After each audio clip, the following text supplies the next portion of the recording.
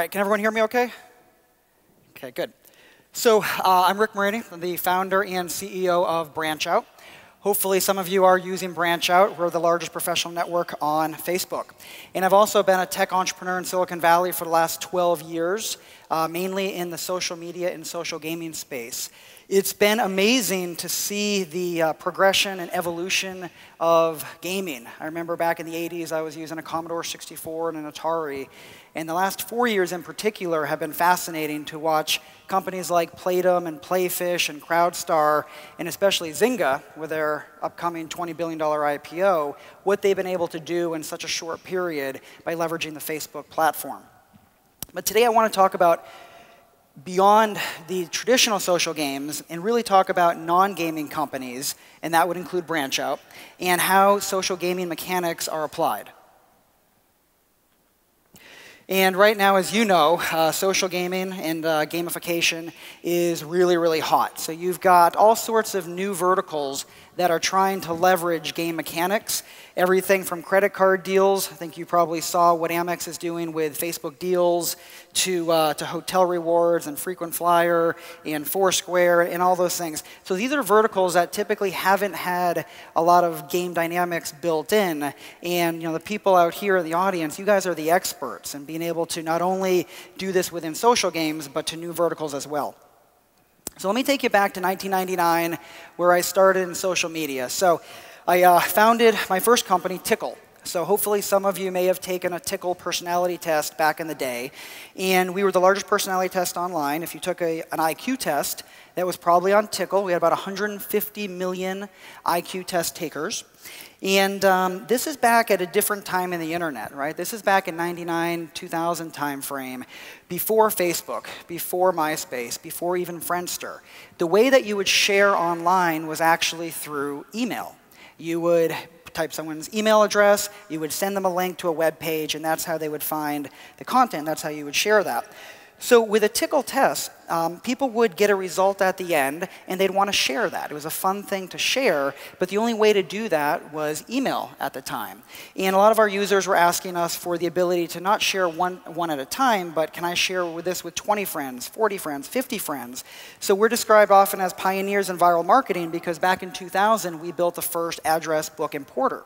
And that was before Gmail. That was probably your Hotmail or your Outlook. So that way we could grow not one person at a time, but 50 people at a time. That helped fuel our growth to win the Webby Award in 2002 as the fastest growing internet site in the world, and eventually reaching 200 million registered users, doing 40 million of revenue. And then we sold Tickle to Monster for just over 100 million back in 2004, the time that Facebook was just starting. So we were doing all this stuff pre-Facebook. OK, so a couple lessons I want to share that I think will be interesting for you. One is that people want to have fun. Now, these are games that we're talking about today, but I'm talking about really just kind of the game dynamics that you can bring into other verticals. And even if it's a serious topic or a serious business, you can start with fun. So as an example, when we first started Tickle back in '99, we were doing really serious tests. We had PhDs writing the anxiety test and the depression test. Well, it turned out after 6 months of doing that it didn't get viral. The reason for that, it's not that fun to tell the world how depressed you are, and it's not that fun for your friends to tell you that either.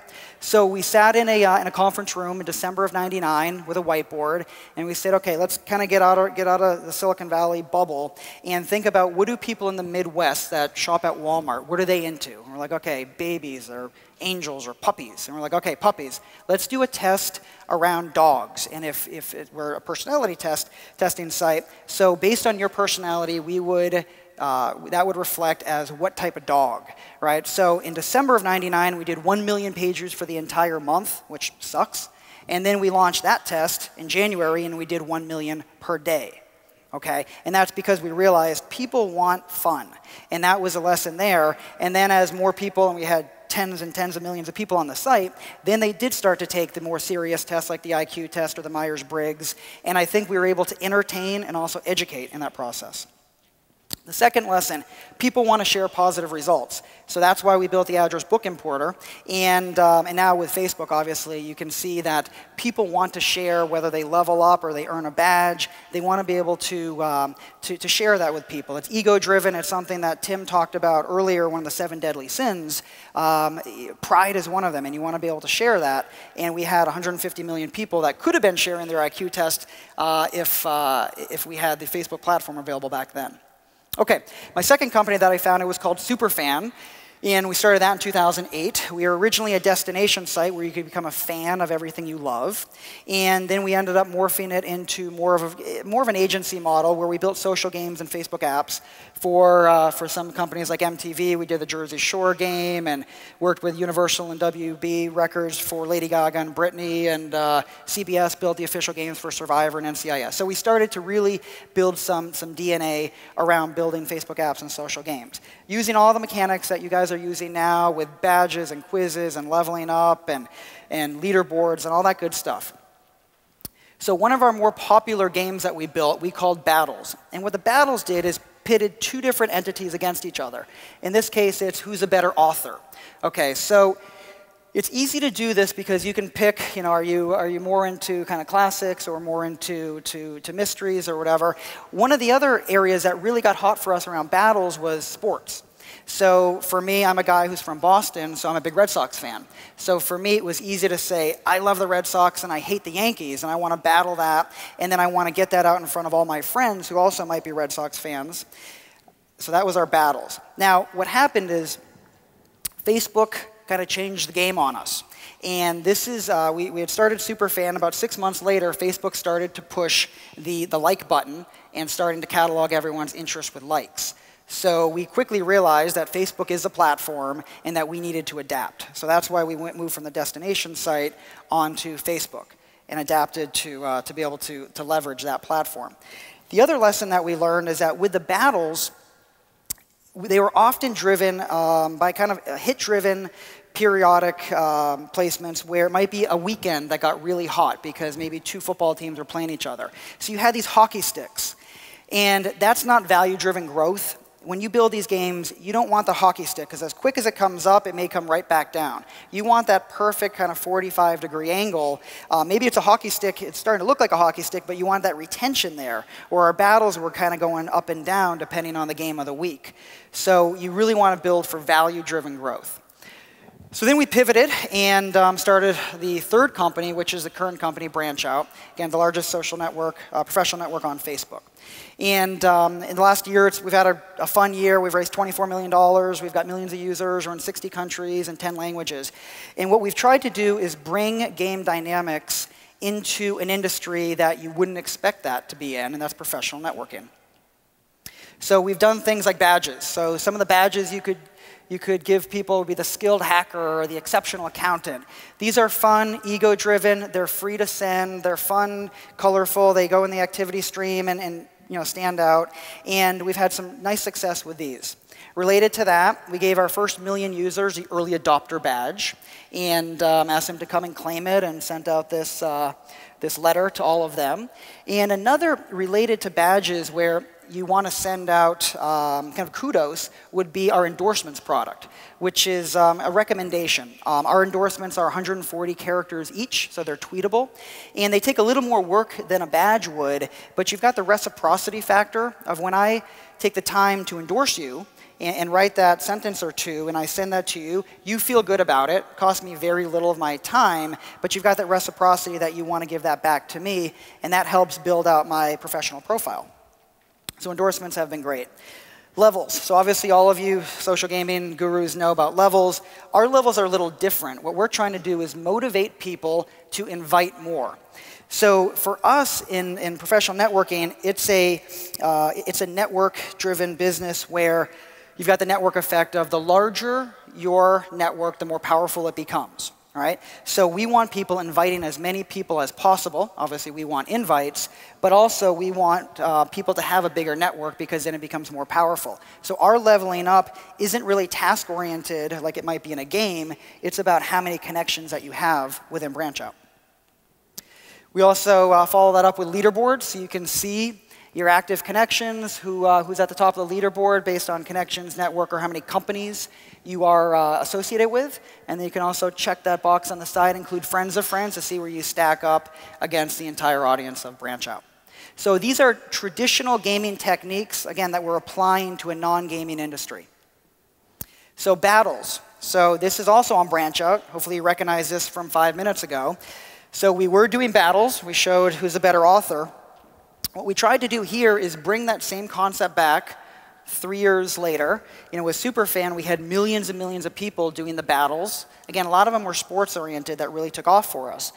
In this case, what we did with battles is who would you rather work with? Who's more creative? Who's more analytical? The issue, though, is that although it's fun, you have to choose between two friends. Some people like it, some people didn't like that because although we did not send it to the loser and it only went to the friends page, they felt bad about choosing one of their friends, where in the Red Sox Yankees, I'm going to choose the Red Sox all day and I don't feel bad. So the other thing that happened here is that we had hundreds of thousands of people taking these and joining BranchOut, and that was great for user acquisition. But then you have to think about retention long term.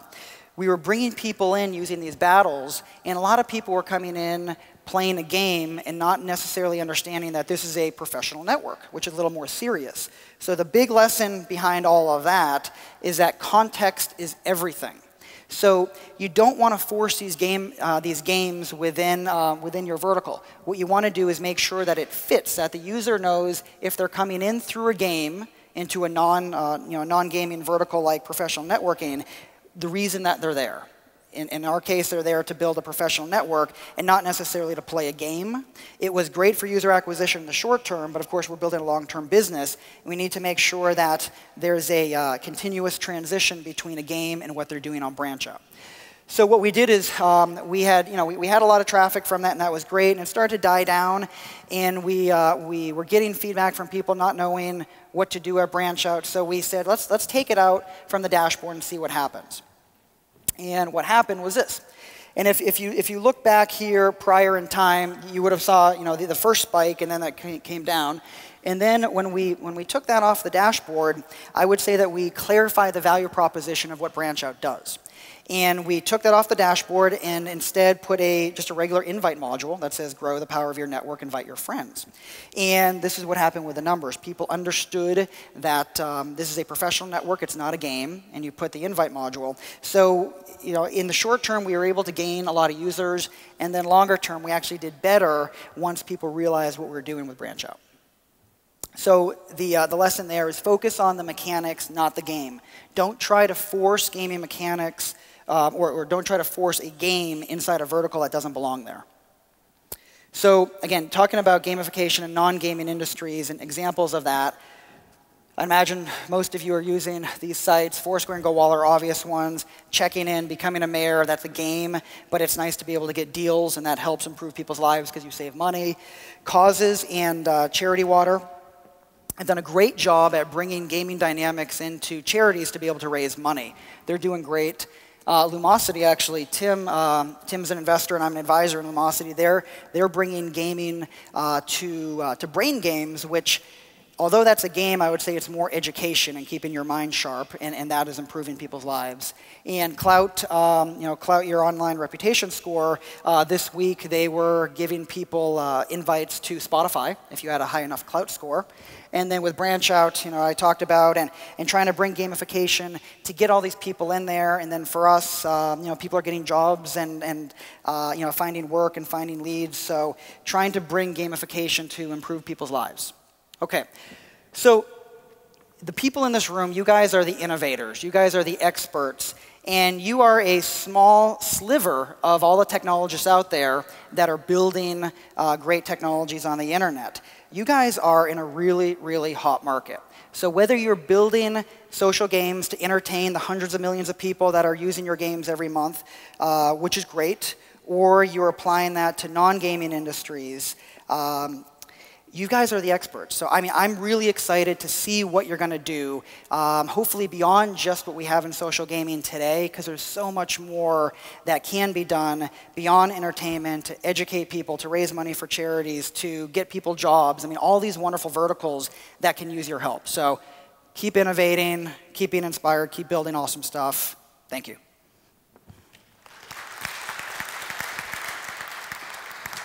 And then I'm pretty sure we've got time if anyone has any questions that I can answer about BranchOut or non-gaming industries.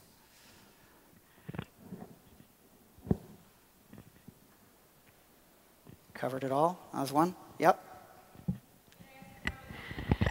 Sorry.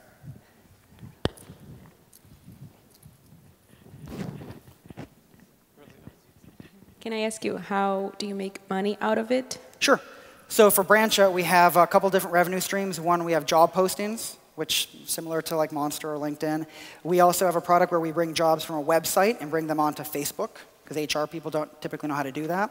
And then next month, we're launching a product that allows recruiters and sales professionals to be able to search the BranchOut database, similar to what you'd be able to do on LinkedIn, just leveraging the Facebook platform instead of LinkedIn. Thank you. Thanks. Anything else? Yes? How do you get the badges? So the badges, you install BranchOut, and one of the links from our dashboard is a list of about 60 different badges. You choose a badge, and then we show you all your Facebook friends to be able to send that to, and then it goes on their wall. Yeah. I think Facebook actually has a limit on 25 wall posts per day, so you could give up to 25 per day. And I mean, they're fun. They're a good way to just kind of give kudos to your coworkers. People appreciate them, and it's also a good way, obviously, to get users in the site, because when you give that to someone, they want to check it out and hopefully give more. Thanks.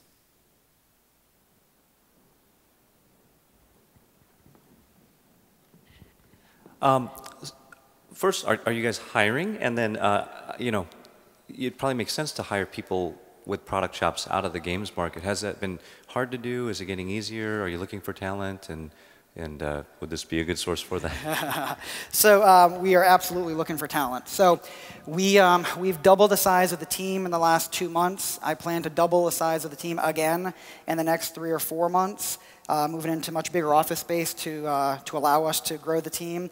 So we're definitely looking for people that have gaming experience, whether on the back end side with engineering or the front end with product or analytics. So we're definitely recruiting heavily, and especially people out of gaming. So as an example, our head of enterprise products is from Playdom, and she's also a former recruiter. So she has both the recruiting background and the product management from Playdom. So she's kind of that perfect mix for us.